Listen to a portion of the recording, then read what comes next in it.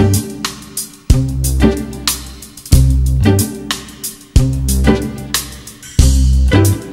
there, welcome along to the second video in the vectors series for P1 Maths. In this video we're going to be talking about unit, displacement and position vectors. So the definitions, and you need to know these. Unit vector has a length of 1. Now in the last video I introduced special unit vectors that were parallel to the axes, I, j and k. But in general a unit vector could be any vector as long as it's got a length of 1. A displacement vector is the vector from one point to another point. And really importantly, a position vector is the vector that takes us from the origin to a point. That is what a position vector is. Often in the exam they ask for the position vector. First thing people are thinking is, what the heck's that?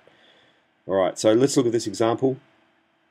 A is the point 4 minus 3 down here, and you can see the vector that takes us from the origin to that point is the vector 4 minus 3. So there's a difference between the point and the vector. B is the point 3, 2, so the position vector of the point B, we often label it little b, and it's be written in bold in the exam, is 3, 2. Okay? The vector that takes us from A to B is just the displacement vector. Okay? A displacement vector from A to B. So to get from A to B we'd have to go minus 1 and up 1, 2, 3, 4, 5, minus 1, 5. If you just have a look at that last example, we get a very important rule here. To get from the point A to the point B, we can go from the point A to the point O, then from O to B. So we can move between 2 points using their position vectors all the time. And it's the same rule all the time. From A to B is just A to O. Now notice O to A is the vector A, so to go from A to O it would just be negative A, and then from here to here is just positive B. So A to B is just negative A plus B, or you could write that as B minus A. Okay, negative A plus B or B minus A. So this is a very important rule that always works for any points. To get from A to B is just B minus A, where B and A are the position vectors of those 2 points. So let's look at this example in 3 dimensions. In 2 dimensions it's easy to look at. I mean, you can look at it and find the position vectors and the displacement vectors. In 3 dimensions, not so easy. You've got to use the rule. So A is that point, B is that point, find the vector from B to A. Notice the order here. So B to A is just A minus B, where A and B are the position vectors. So it's just the second letter minus the first letter. Notice the position vector of the point A, where A is 2 minus 1, 3, is 2 minus 1, 3, written out like this. So just make sure you're getting used to the idea of writing vectors and points differently. Okay, pretty simple. 2 minus 0, minus 1 minus 4, and 3 minus 2. There we go. There's the vector that takes us from B to A. So we've got 2 position vectors there for the two different points. Now I want to know the vector how we get from B to A, so let's do that now. So we've got the point B here, point A, create a vector. Okay. So that green vector there is the one that we want. To get from B to A, I could go from B to O, the origin, and then from O to A. That would be the same as the green vector. So in other words, minus B plus A to get us that vector that we're looking for.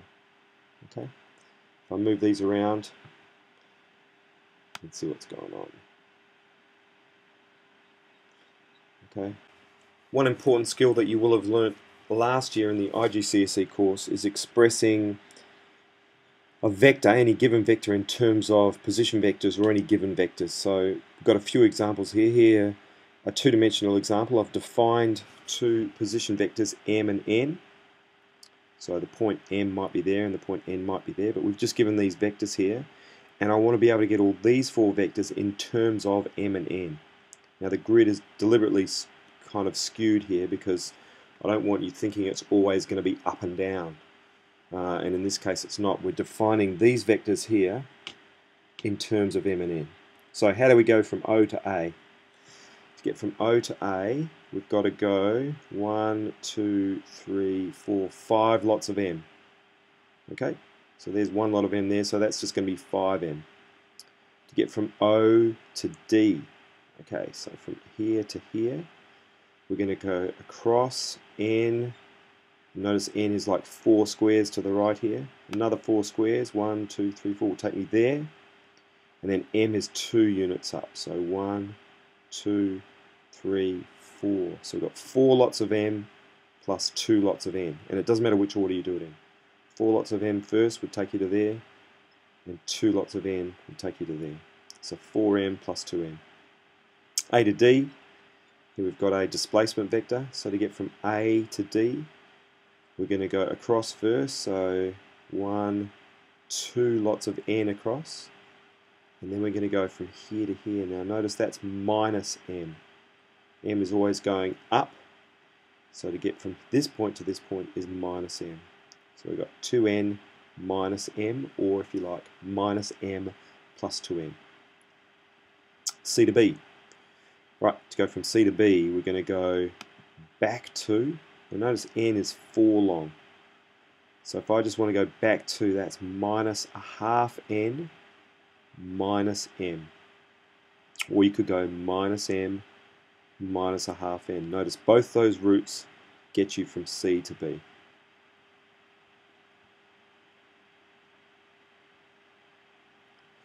So there's the answers for those 4. So here's a 3-dimensional example of that same kind of idea. This time we've defined the unit vectors I, j and k going in these directions here. So you'll always see this, this little example here so you know where I, j and k are going. And usually also the orientation of these is I and j in the plane, the bottom plane, and then k, or in terms of z if you like, the z values are going up. Okay. So we want to write in terms of I, j and k how to get from O to B. Okay. Alright, so to get from O to B, I'm going to go from O to A and then from A to M. So O to A is 12 lots of I, and from A to B now is going to be 8 lots of J. Notice this length here is 8. So we've got 12I plus 8J. M to F. Okay, M is the midpoint of AB, so we're going from M to F. There's lots of different ways that you could go here.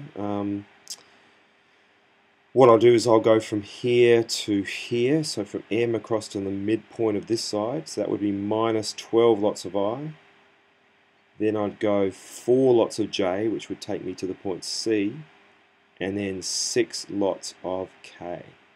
So minus 12I plus 4J plus 6k would get me from M to F. And it doesn't matter about the order there. G to M, right? G to M.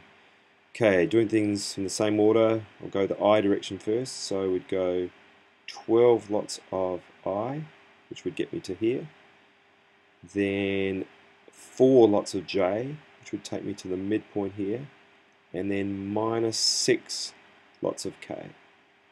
So 12I plus 4j minus 6k. Yep. And the last one, n to m. Alright, so the midpoint of this side to the midpoint of this side. Okay, so we're going to go 6 lots of I, then minus 4 lots of j, and then minus 6 lots of k. So 6i minus 4j minus 6k. That's how I would go from n to m. These are very useful when we start looking at our last video talking about angles. Once we've got these vectors written out, we can easily work out the angles between them, and you can think of an angle like BNM, something like that. Very difficult to work out with trigonometry. With vectors, very, very easy. Here's the last example. The trickiest one, definitely, absolutely, and you'll have questions like this in the exam. It's a really good idea to draw some kind of diagram here that'll help you out. I'll show you now what it actually looks like.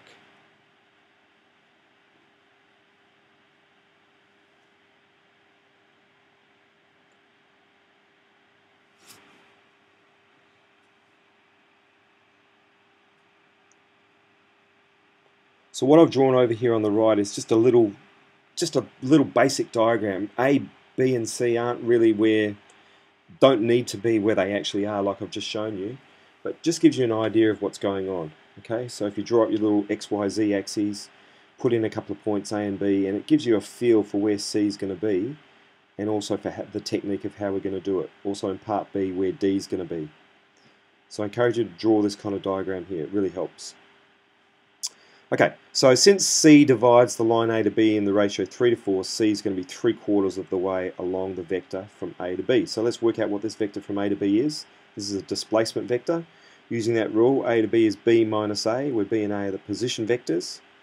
So B minus A gives us this vector here, 4 minus 8 minus 4. That's the vector that takes us from A to B. So C's got to be 3/4 of the way along that line. Right. So A to C is 3/4 of A to B. A to C, 3/4 of A to B, 3/4 times each of these numbers here gives me 3 minus 6 minus 3. Okay, now that's not the answer. That just gives us A to C. The thing that we want is the coordinates of C. So in other words, we want the vector from O to C. We want the position vector of the point C. So how do we get from O to C? Well, there's a number of ways you could do it. I think the easiest way is to go from O to A, then from A to C. So the last part of this question, to get from O to C, we go O to A plus A to C gives us 5 minus 1 minus 1. That's the position vector of the point C. So the coordinates of C, 5 minus 1 minus 1. Remember to write out your answer as a point if that's what it's asking you for. Okay, part B, now we're looking for where's the point D, so that A to D is twice A to B. Alright, similar kind of thing here. We've worked out the vector from A to B. So if I double that vector, that's going to give me the vector from A to D. Okay, so let's do that.